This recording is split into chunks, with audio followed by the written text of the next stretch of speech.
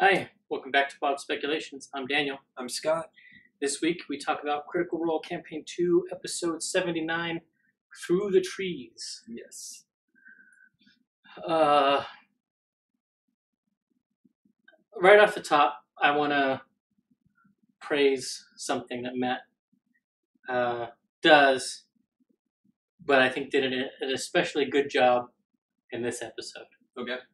And that is his Foley.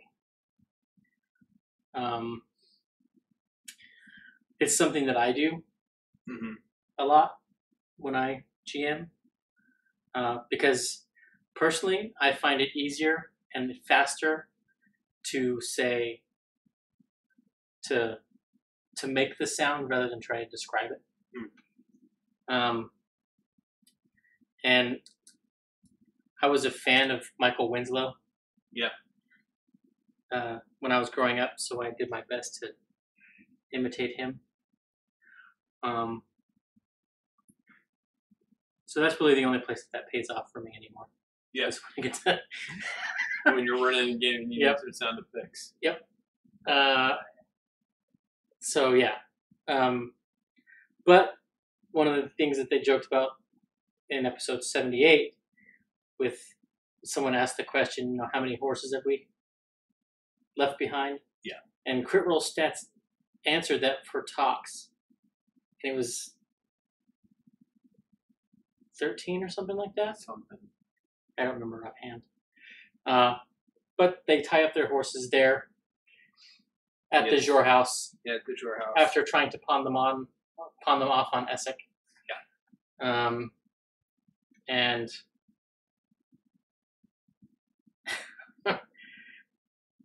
so what do you think Essek needs? So I don't know what the whisper was, but I get the distinct feeling that if he didn't need these chips, expecting to cash them in, he wouldn't be doing these favors for them. If he didn't sense a need to gain the leverage. Those are two separate questions. And I don't think... So I think the whisper was actually Matt telling Liam, that Essek is attracted to Caleb. Okay. And I think when he touched Essek's arm, that was him cashing in on that understanding and using it as a point of manipulation. Okay.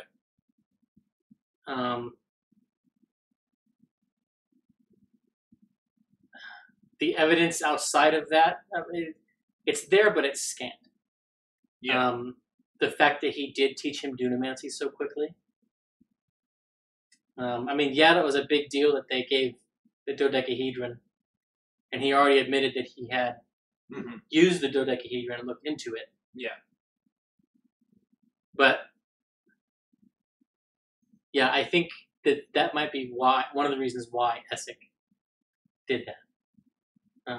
Is that he is attracted to Caleb and wants to do everything he can to ensure Caleb's loyalty to the dynasty so that they can have some hope of being together.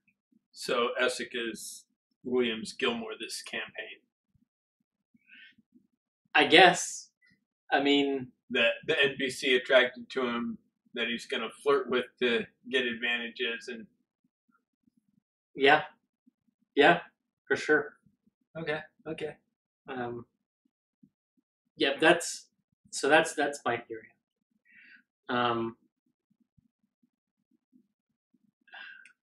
See, my mind didn't go there at all. I felt like,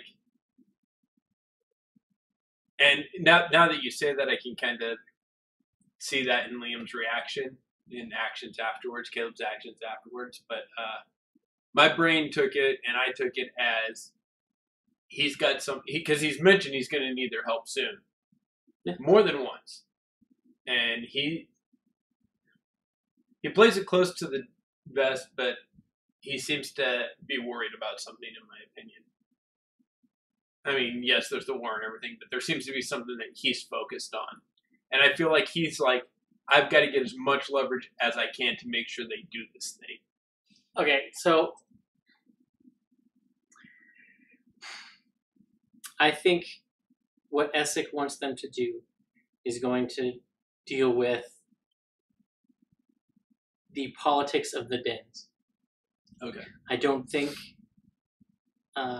it's going to be Empire. Like, it's not going to be dynasty shattering, or it's not going to be key to the dynasty. I think Essek is going to be that in to the politics of the dynasty that Matt has alluded to, but hasn't really shown that heavily yet. And I think the key clue for me in this regard was when Matt reiterated Thalos. Okay.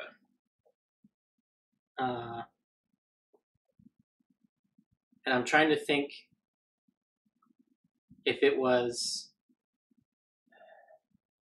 after the second teleport. Okay. Yeah. And so, yeah, I think the dens are going to be important. And I think that's also another clue for this. That's where Dyron seems to be trying to focus her investigation. Okay. And I think that's mostly because if she's going to find a way in or a point to exploit, it's going to be in the inter-conflict between the dens. Yeah. Yeah, I agree with that.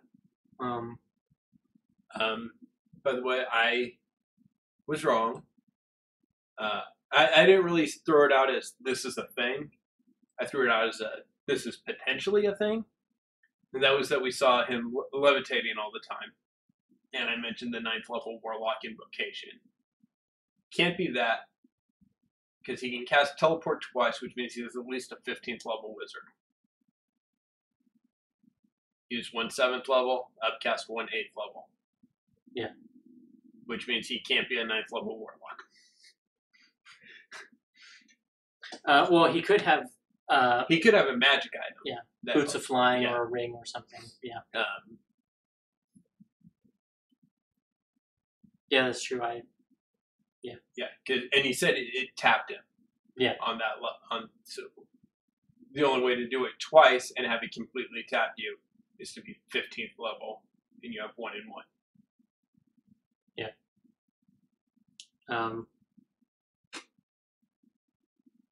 Which probably is also where I almost said Umagorn, but the wizard in Nicodranas. Usa. Yeah, that's probably where Usa and Yeza. Yeah, that's probably where his power level is too. Yeah, I'm thinking. He's in. Yeah, I figured he was in the 15 to 20 range. Yeah. But they get him to teleport them, and then they go, "Yeah, this isn't exactly where we need to be." Yeah, and that's where, Bo and Ford being the rude ones, and then Caleb soothing things over. And see, I don't know if Ford was rude, and so here's the thing. They were the dickish customers. Let me talk to the manager. They completely were. Yes, but this also... is what we asked for, but this is what we really wanted, so you need to give us this now. Yes. Okay, that's fair. But like my view of it is, if they had mishapped and gone way off course, Essek would have had to cast the spell again anyway. So, but I mean, yes, from his perspective, he did everything right, put them exactly where they wanted to be. Yes. From his perspective. And part of me wonders if because really that first part of the episode really did foreshadow everything that came after. Yeah. With all the talking about this here and this here, and then somebody finally deciding on something and telling Matt, I'm doing this. Yeah. Because that's really what that came down to in that scene. The miscommunication happened because the Mighty Nine didn't decide, okay, you are going to be the one to tell Essek where we're going. Yeah. So, yeah. That's unfortunate, but because I think actually it was Sam who finally made the call, yeah. Yeah. And so Sam basically got what he wanted. And I was trying to decide on Thursday and on my rewatch where, like, whether or not Matt wanted them to catch them or not. Yeah, I'm not sure. I know that, like, because I was thinking while they were doing that persuasion check, you know, and I was like, if it were me, because he seems pretty upset, it would be one person rolling with advantage, but they've got to get a 30. And I think his was lower. Or my brain, I would admit it 1 at 30 or 2 at 20 plus. And that's what they got, was 2 people at 20 plus. Might have been 25, you know, and then 20 for one person.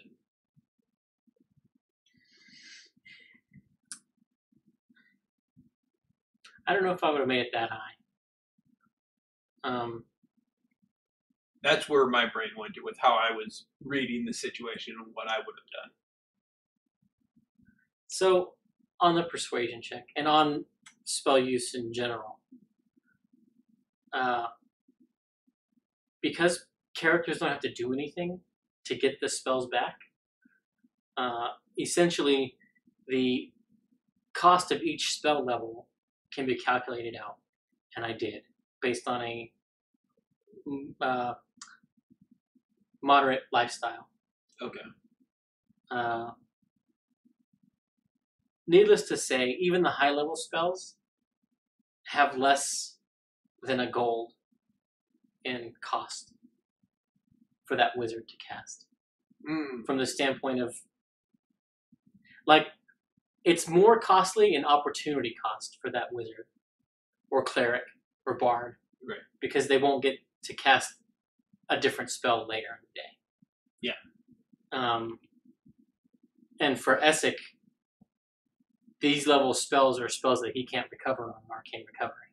Right.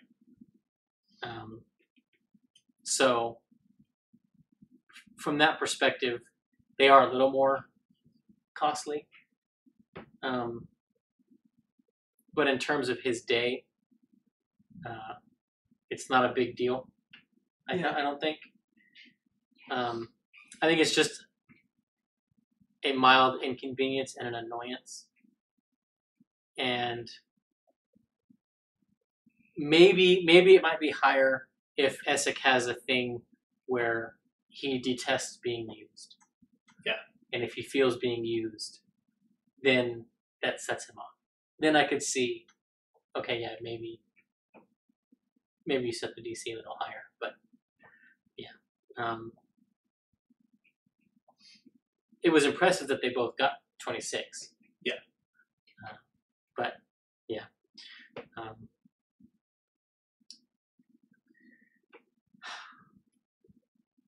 We now have both clerics taking spells from Acquisitions Incorporated because Jester took Insight Greed, which she needed a component for.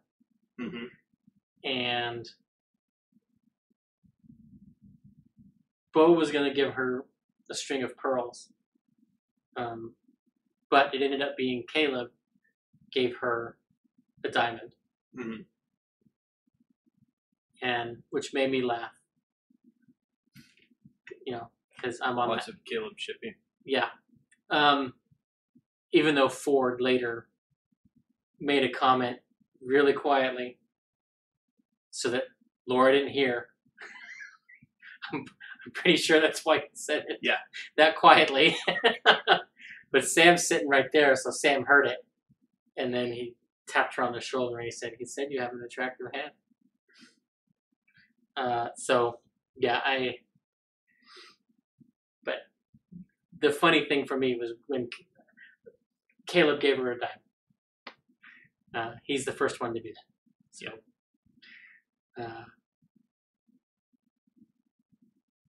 interesting thing that happened in the episode that I wanted to touch on because it was such a point of contention in the episode.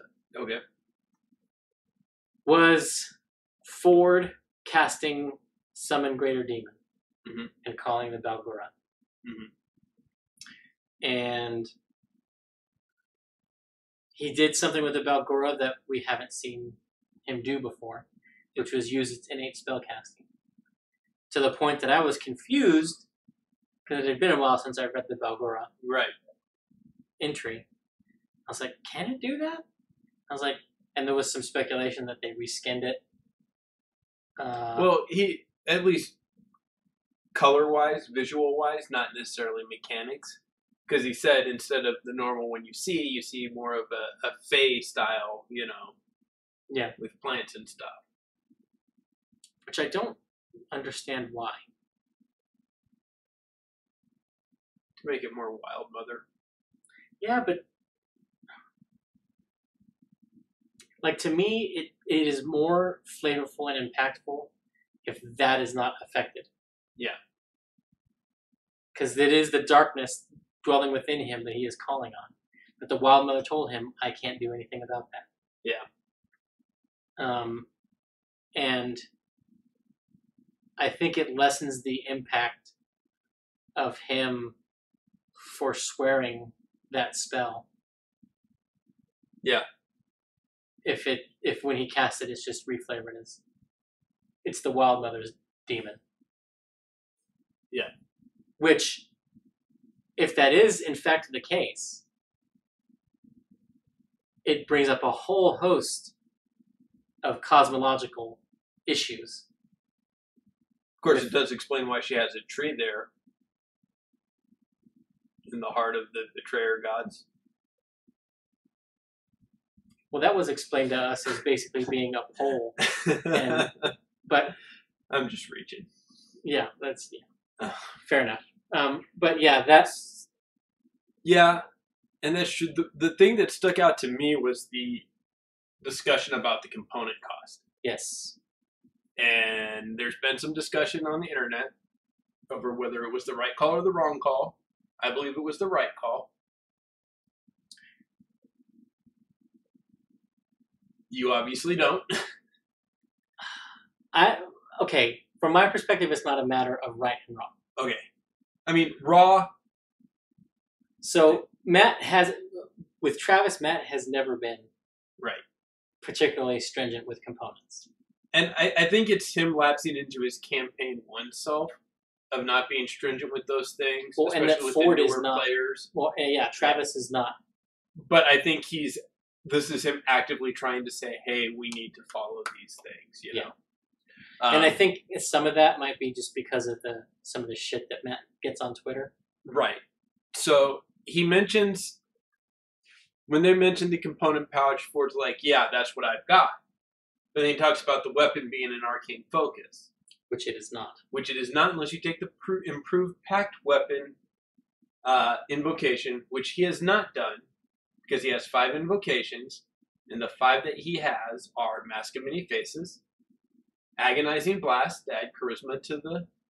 he has Thirsting Blade, which lets him attack twice with the pact weapon. Yeah. He has Gift of the Depths, which he did not switch out, because there were some people saying he may have switched that one out, because when they were in the clearing with all the ghosts, he used it when he stuck his head underwater. Yeah. And then Relentless Hex is the last one he picked up, which allows him to teleport to someone he's either hexed or hit with his hex blade curse or something like that. Which is out of Xanathar's, I think, right? Correct. Yeah. So those are the 5 he has, and then he's got the boon from Ukatoa, 6th one, bonus one. But those are the ones he has, so he does not have an improved pact weapon. So the sword, I think he maybe remembered that because he was probably looking at that. Yeah.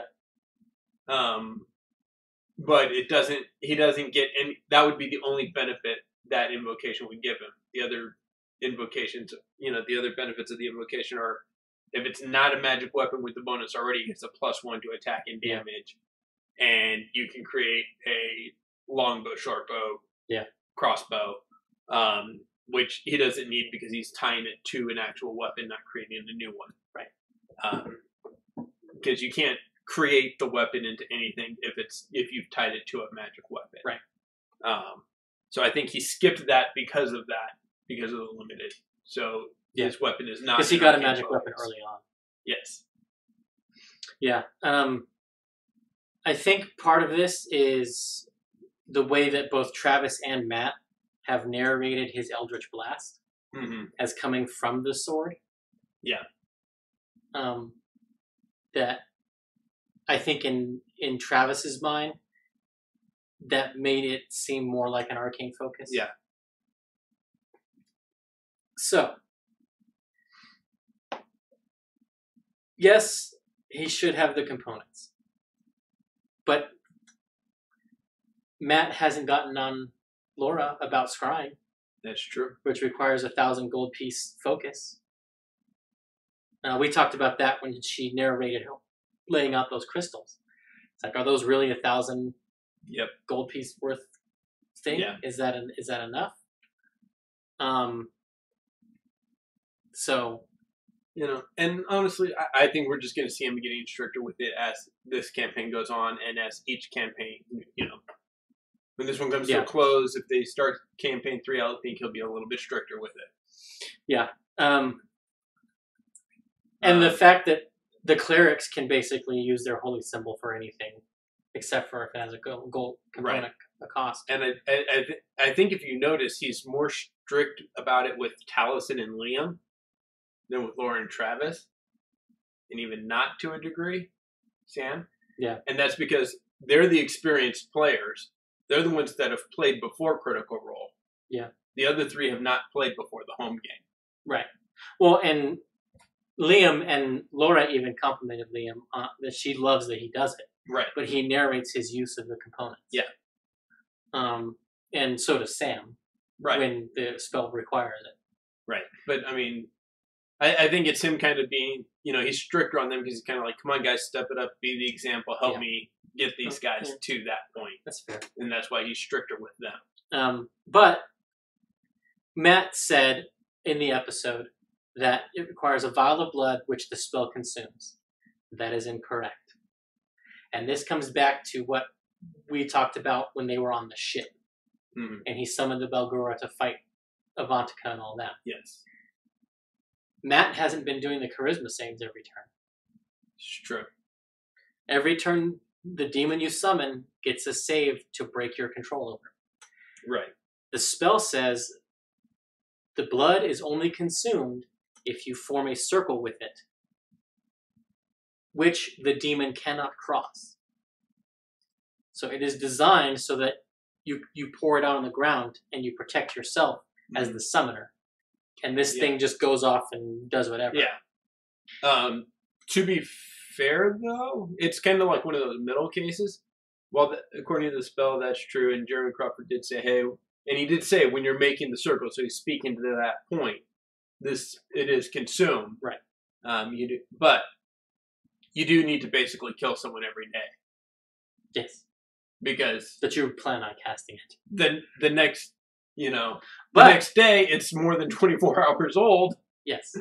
However, if you have an arcane focus, you don't need the blood at all, because the blood does not make in the circle. Yeah. Provided you're not making the circle, because the blood does not have a gold component cost. But again, Travis, via his invocation choices and the admittance that he has the component pouch into the arcane focus, does not have an arcane focus and thus needed the vial of blood.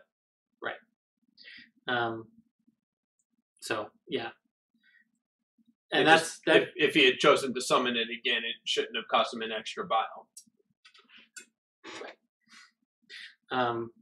So, yeah, that's all I wanted to say on that subject. And my comment was more on the arcane focus versus components, and Yeah. know. Yeah, I wanted to take a deconstruction of that whole thing, because Marisha's like at the end of the episode, she's like, we need to dig into this. Yeah. So and there was even a tweet about them being there super long. Oh, was there? Yeah, and from Marisha that even Danny was surprised how long they stuck around for that chat. That it was longer than normal.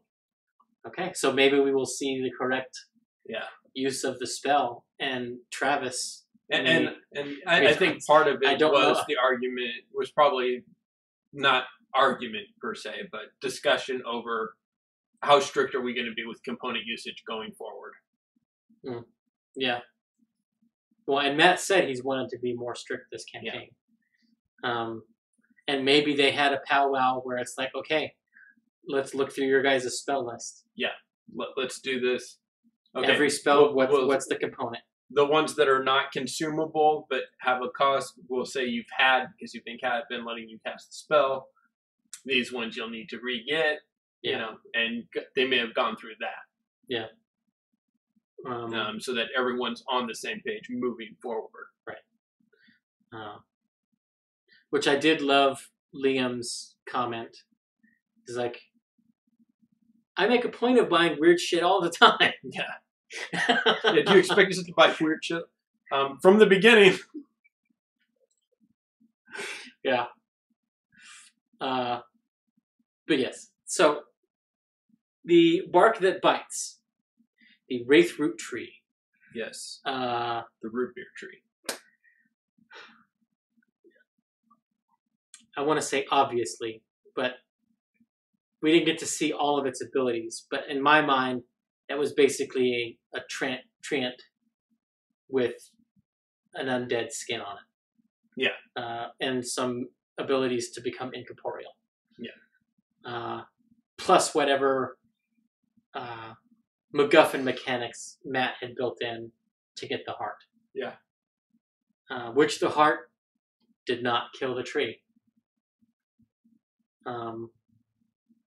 So I'm wondering how far afield is that tree going to go to try to get that heart back? Yeah. Because part of me really wants them to make their way back to that tree and have a chit-chat with it and recruit it so that they can have a treant helping them out. Well, an undead tree. Unique take on tree stripe, but okay. I didn't even think about that. Yeah. Yeah. Damn. But what excites me most about that whole sequence is we have more of the poisoned land. Yes. Which is something we've been talking about from the beginning. Yeah. And I think in the beginning, I made the point that this may be more to Arthur, sort of a tale, and a reflection of King Dwindle and the Bright Queen and their failures there. Yeah. They are the reason why the land is sick. But I think smartly, probably, Matt has chosen to make these things remnants of the calamity, and they are demonic in nature. Okay. I still think the quest of the Mighty Nine is going to be much like the Grail quest, that if they complete it, they will heal the land. I think that's still correct. Okay. But tying it to the rulers is obviously not correct anymore. Yeah. Well, you know, it could be tied to the Bright Queen still. There's a part of me that thinks the den politics is going to be replacing the Bright Queen, who's been in charge for how many, you know? Yeah. And you know, the corrupted leader, the absolute power corrupts absolutely, and that's why she's so like. And Matt has spoken to her paranoia on multiple occasions. Yeah. So it could be her previous lives have all ended by assassination. Yeah. And maybe Essek is, you know, hey, maybe it's time to get a new head of state. If anyone's going to be an upstart, it's going to be him, because he's the new to the dens, quick in power, on his first life. I don't know, something about the way that Matt has played Essek leads me to believe that he is a genuine believer in the Bright Queen. I think he's a genuine believer in the Luxon and the dynasty. That is not mutually inclusive to the Bright Queen, especially if she's been corrupted, and especially if he agrees with Beau's arguments. Yeah. Or even Caleb's that, hey, you know, maybe just take out the cancerous parts and leave the good people rather than just slaughtering.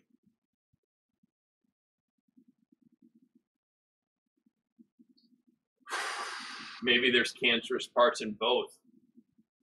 Well, I mean, certainly because they have the group working together across the border, right, bringing these demons.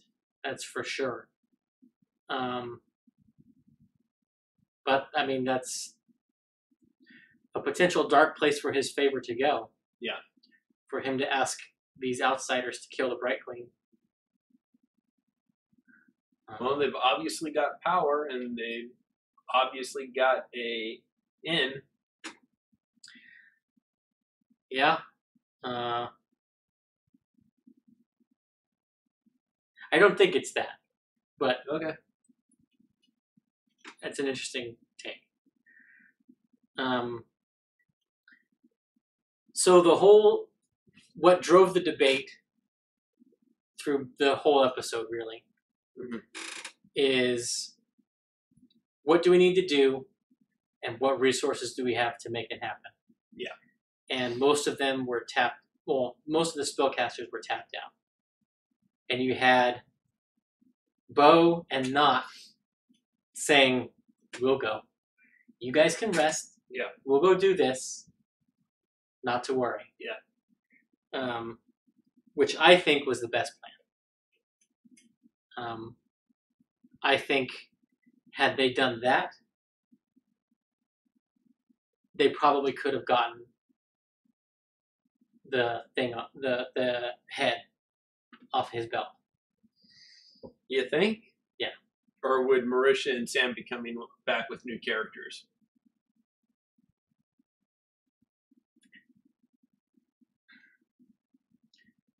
So this is a group that fought them pretty much to a standstill as a group against just two of them. And they were tapped then too. They were pretty tapped going into that fight too. No, okay, so the thing is though, they don't have to fight them to win, to get what they want. Knot has invisibility. She's really good at stealth. She almost got that damn thing. It's true. In the middle of all that chaos. If they could have snuck up on them without everyone's hoo-haing around, I think they could have gotten it. And the thing is so Knot makes the grab and Beau picks him up and picks her up and busts ass out of there. Yep. Heisman Trophy style. Yep. And she uses her stunning strike and her sentinel abilities to control the battlefield enough that Knot can make her escape. And then she turns tail and runs. And she's faster than a laughing hand. She will outrun them. Yeah. In an open forest, without a druid or ranger, the two best equipped to get in and get out and get what they want were Beau and Knot. And I think if they would have done that with Blessing of the Trickster for Beau, to give her advantage in her stealth check, I think that would have worked. Okay. So, also, I think they jumped the gun on the flight. If I'm gonna nitpick, Okay. I think it should have been on the ground until you see the campfire, then you take flight and get ahead of them. Because now you've caught up closer to them. Yeah. And now you're using the flight when it benefits you the most. Whereas instead of using it to catch up, and now you're falling basically on top of them, catch up and then fly and get ahead of them. So I mean, and that's a timing issue, and that's something that I think falls back to each person at the table having a different idea and their imperfect information as to how far behind we are. Yeah. Because all they got was 3 to 6 hours. Yeah. Well, yeah, and I just want to point out, I love that moment with Caduceus. I find it's best to ask the locals, wait, you talking to plants or animals or yeah. I mean, this is a guy who talks to plants, animals, peoples, and via commune gods. Yeah. This guy talks to everybody. He is the most connected person in the night. Yes, and we've been speculating that he may take levels of druid. Yes. I became convinced this episode that is never going to happen. I'm pretty sure too. And along with that scene, he's got the fly, and the frog eats the fly. And first of all, do we follow the frog? No. He's no help. And my brain went to Willow.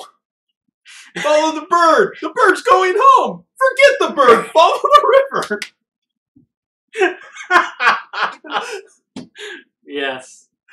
And it was just like this beautiful moment that just made me appreciate Caduceus. Not that I didn't like Caduceus already, but yeah, that's true. Just gave me a whole new level of appreciation. And see, when they were doing the whole, can you fly? I can fly. I had the whole Peter Pan. It's the one of the few times where a song has entered my head that it didn't enter the cast. You can fly. You can fly. You can fly. Yeah. Yeah. Yeah. But it comes back to several episodes ago, we talked about how once you reach higher and higher levels, a lot of the higher level spells are more making adventuring convenient. Yeah. Speed of travel. You don't have to worry about provisions anymore. You don't have to worry about finding a place to stay. Yeah. All these things that when you're low level are stress inducing, and you're scraping. When you get higher level, you have spells for that. And unless you take Magic Initiate Goodberry. Yes. Which is a good Magic Initiate to take for a Life Cleric.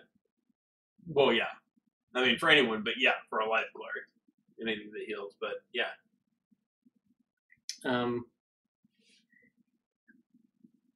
So, one of the things I wanted to talk about leading up to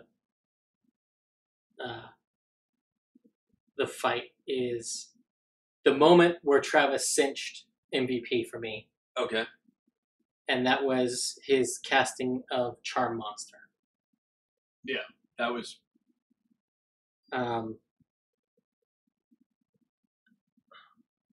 some interesting things happened there.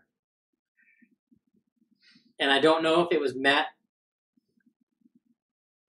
grabbing at straws to try to not give him a charmed laughing hand in the moment, or if this was something that Matt had thought about, or in the moment, so something was revealed in that scene. And I think it's a big deal. Okay. And that's principally that the laughing hand was charmed by Oban. Yeah. because Matt, he's what kind of save is it? Okay, rolls it. Fail. If you're fighting him, he has advantage. Rolls. Fails again. Shit. Okay. And then he goes, you know what? Actually, make a charisma check. And he rolled behind the screen as well. And I think he applied Oban's charisma modifier to that check. Okay. And Ford beat him. And he says, you're rolling lucky today. Yeah. And they did for the first half. Yeah. Things went to shit after that. You know, the dice know. Yeah, they do. They really do. Like, so much of this episode, especially near the tail end, I don't know if you could have written it better. Right. With all the dice rolls, not just failing to get the bag. Yeah. Yeah, just everything about it. This episode really felt like how, in a movie or a TV show, the protagonists, the heroes of the story, suffer this huge setback that makes them come back together as a team and move forward even. This whole episode felt like that scene in a movie. Yes and no. For me, it was more like so if you deconstruct if you lay Star Wars on top of this. Okay. The fight with the Laughing Hand losing Yasha is the end of Empire Strikes Back. Okay. The team's been scattered. Han's in Carbonite. Luke's lost a hand. Everything's gone to shit. And they sort of regroup. And this is I'm trying to think. This is more like the moment when Lando and the rebels are approaching the Death Star and they're being jammed. Okay. Because it's a trap. Right. But that's not exactly the right thing either, because they sort of get themselves out of that. But this was more like an episode in a TV show where you get to see what the bad guys have been doing. Yeah. The cutscenes. Right. And more than that, that your heroes suffer a genuine setback. Yeah. But not in a way that cripples them. Because they weren't really crippled by this loss. Like, so there were a couple fail states in this episode where this task that they gave themselves was doomed to failure. And the first one was teleporting to the north into that forest. Yeah. If they hadn't have caught that and Essek hadn't teleported them further south, done. Yep. They get to the tree, they get the heart, and they're out. So that was point of failure 1 that they managed to avoid.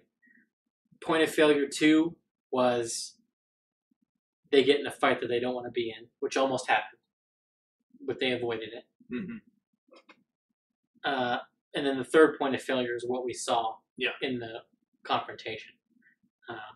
That they don't get to the tree before him. And yeah. So, and one thing I wanted to talk about is Oban's crew. He said in the he said at one point our group is almost complete. Our found family. Our found family was the specific line. Yes. Is Matt building an anti-9?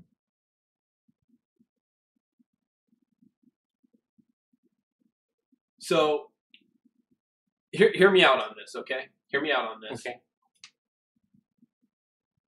Oban, and I'm kind of split on who he's the anti of. My initial thought was Caleb. Caleb or Ford. Okay, my thought was Caleb or Jester. Caleb because they're both the book spark, they're both the spellcasters. Jester, we know Oban is serving Gratz. They're both serving someone who is powerful but not a deity and kind of bought into that whole, servitude, this person. I'm working for this. Well, see, I equate the Angel of Irons with Uk'otoa. Okay. That's why I say Ford we'll is get probably to the better. we'll get to the Angel of Irons. Okay. That's someone else for me. Okay. You've got Ford, the Laughing Hand. The Laughing Hand is a hero that's turned villainous from the backstory. That was corrupted. Okay. Ford, arguably, because he's a warlock, is a villain that's being restored to heroism. Or was a hero that was corrupted and now is finding his way back. So they are kind of Okay. Angel of Irons and not. Both abandoning mothers. The Angel of Irons collecting abandoned children, not abandoning her child, being forced to abandon her child. Yeah, see, I wouldn't equate that. I think if you want to equate not to somebody, it's starts with a V. Vincent, the blonde. Okay. The infiltration, the rogue, okay. the sneaker. And that could be. And then Yasha. Now, is her own. Yasha could be her own, or she could be Bo's. Two frontline fighters, speed versus strength. So I did love that classic matchup of Barbarian versus Monk. Yeah. In that moment, I really wish that they had gone a little longer.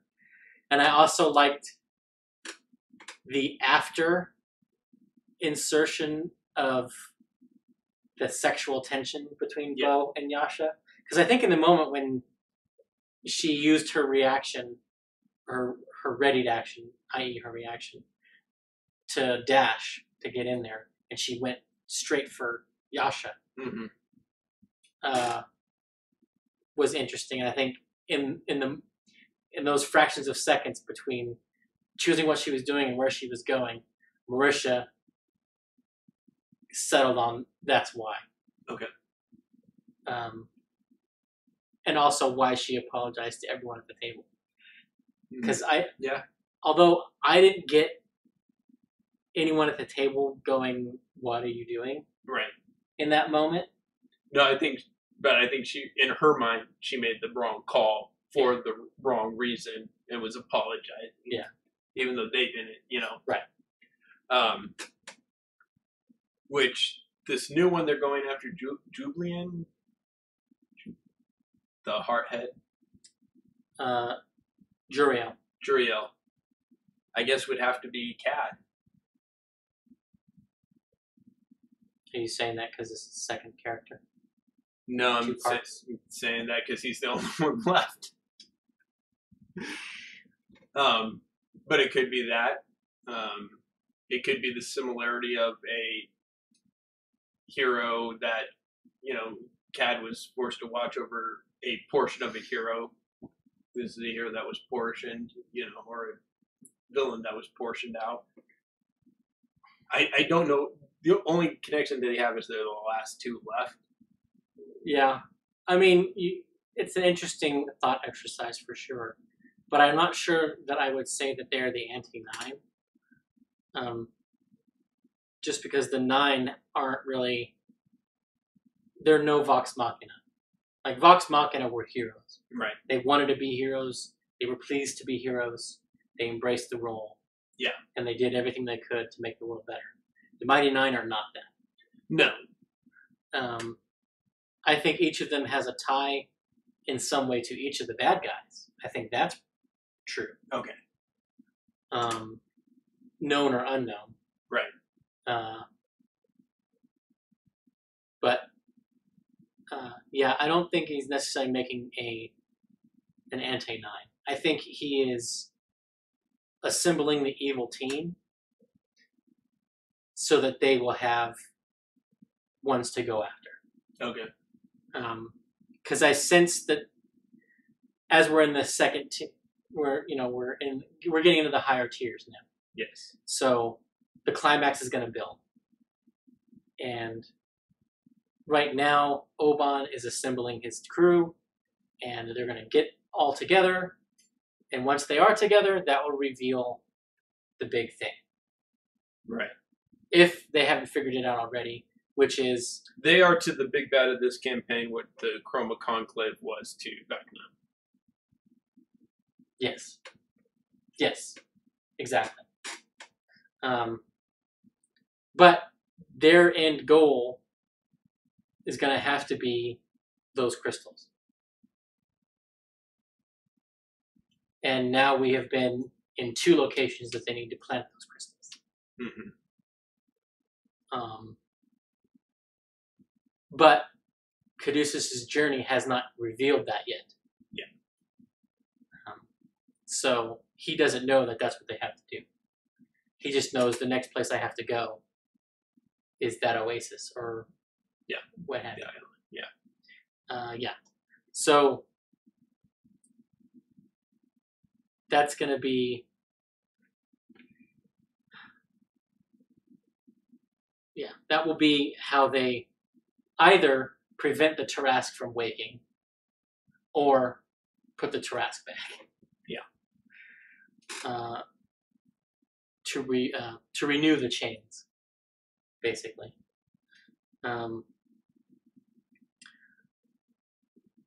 But so another mechanics thing that I noticed, and I kind of my ears pricked up in the episode on Thursday, and then on my rewatch, I confirmed it. When Matt was giving Bo damage from Yasha, he didn't give her the rage die in damage. Just the shroud. The zealot? Yeah. He just gave her the slashing damage from Skin Gorger, the necrotic damage from the shroud, and didn't give her the radiant damage. Did you give her the rage damage, though? Yeah, probably. Okay. He didn't break it all down, but the rage damage would have been folded into the slashing damage from Skin Gorger. He just didn't do the extra die of radiant damage. It's a minor thing. It was 1 hit. It didn't make or break the combat. Doesn't really matter other than...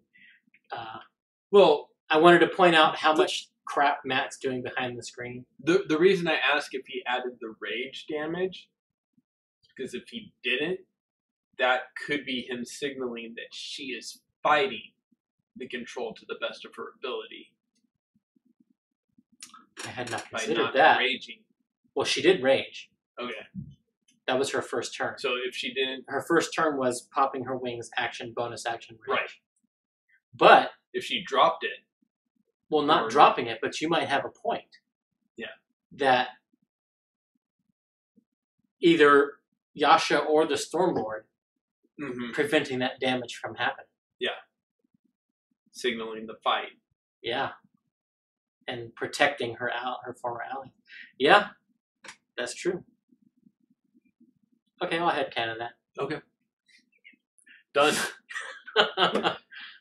But did Jester help Oban escape? Yes, absolutely, 100%. The tree was going after the bad guys. She should not have targeted the tree. Yes, 100%. Jester inadvertently helped Oban escape. Yeah. Yeah. So that was my conclusion as well. Whether or not that was a genuine aid or not is debatable, because I don't know if Oban actually would have triggered an attack of opportunity, but the tree had a turn in there that it would have been beating Oban to bits that it didn't get. Yeah. So, yeah, for sure. But yeah, I want to touch on Marisha and Liam were talking about how, quote, horny they were for combat, end quote. Yes. And how they both were just like, Bo was so frustrated with her dice rolls and with the culmination of the evening and how it went, that she just wanted to hit somebody, and when Yasha triggered that Sentinel attack, she wanted to take it. She hit, speed drops to 0, and now she gets pummeled. Yep. And, so, you know, I'm going to say this, like, you know that I prefer story over the combat dungeon crawl. I get that way too. If we go too long without any kind of conflict, I'm like, I kind of want one. And inevitably, when you do, shit goes wrong for you because you're not used to it anymore. Yeah. Yeah. And this was a prime example of that. And it happens every time. Every time, like, and don't get me wrong, I'm loving the story. I wouldn't change it. You know, I could really use a good oh, fuck, I just screwed myself. Every time. Yep. And Liam, I'm looking forward to the confrontation between Jester and Caleb. Okay. On the 10th. Because there has to be a confrontation between them. Because Laura, Jester, was super, I don't even know if pissed is the right word, upset certainly, that he abandoned the teleportation circle. Yeah. To come in and do the thing. And arguably, the only thing, like, had he done it sooner and been in range to cast Counterspell, he could have defended his action. Mm-hmm. But in the moment, the way he did it, I mean, so what do you think his rationale was in that moment? I think his rationale was, I want to hit something because it's been...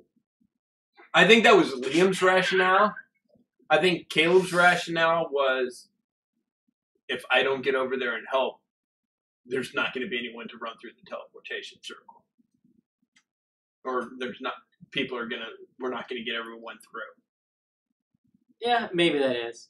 And he's also incorrect in saying that they have never had a combat that went 10 rounds. This is true. I think the other part is like... And in Campaign 1, they had Tiberius casting a teleportation circle for the whole of a combat. Yeah. I think the other although thing... I think he allowed him to cast cantrips while he was doing it. Yeah. The other part of it is that he was the one that tried to come up with a plan to get Yasha while they were there. Yeah, which comes back to what we were saying. And Jester was one of the most vocal, no, we can't do that.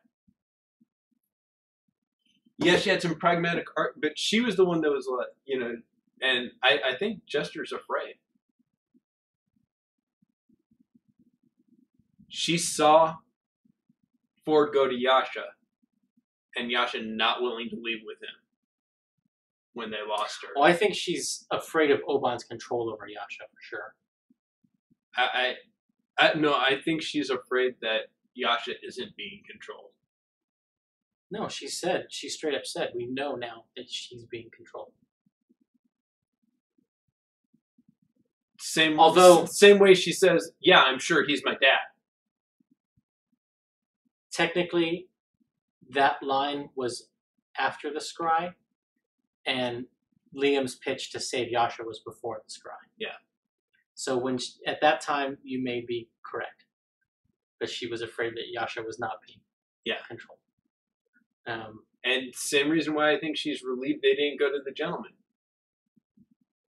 She has in her mind this, but deep down she thinks Yasha's being controlled. She thinks Yasha's still her friend. She wants to believe that.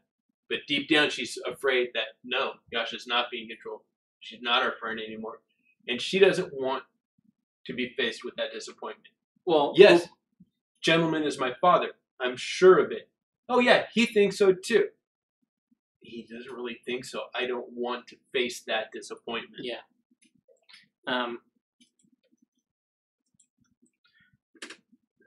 We have just a few seconds left. Yeah. Did nothing wrong again. Love that moment. Yep. So I think the next episode we're going to get an answer to your question of what is Yeza want. Yes. Or Essek. What is Essek want? This is definitely match revenge for Vex and Vax. Usa Yeza Essek. Yeah. Yeah. Only you're getting us The viewers, Matt, not your players. Yeah. So yeah. We will see you guys next week. Or next week, I guess. We may do another UA discussion or something there else. is another UA. But we'll be back to watching Critical Role on the 10th and the one shot on Thursday. I guess.